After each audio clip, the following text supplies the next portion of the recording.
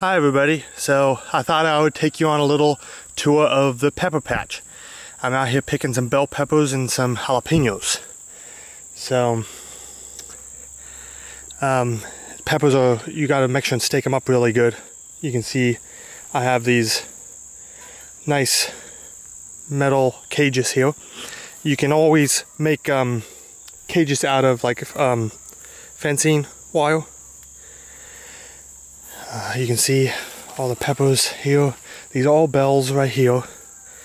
And we're gonna go down here. All bells. Some Mad Hatters. Mad Hatters are pretty cool looking. And they turn red. There. And we'll just go down here. All different kinds of peppers. Down here, Brazilian Stars. Brazilian Stars are pretty neat.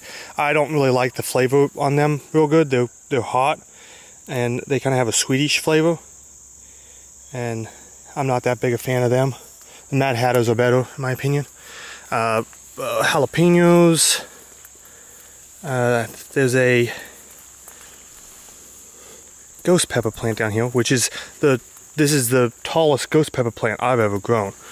You can see them right here.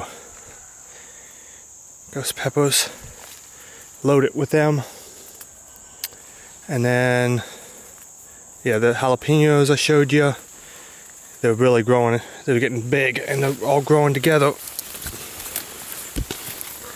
More jalapenos. I love jalapenos. I love to stuff them, cream cheese and cheese stuffing, and you can even bread them and fry them.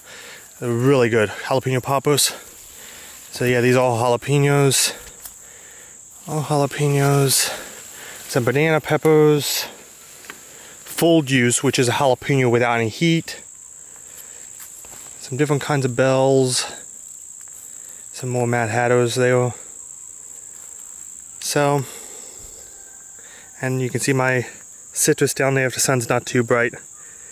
I just wanted to give you a tour of the pepper patch. Thanks for watching. Make sure to subscribe and let me know what you think of the peppers.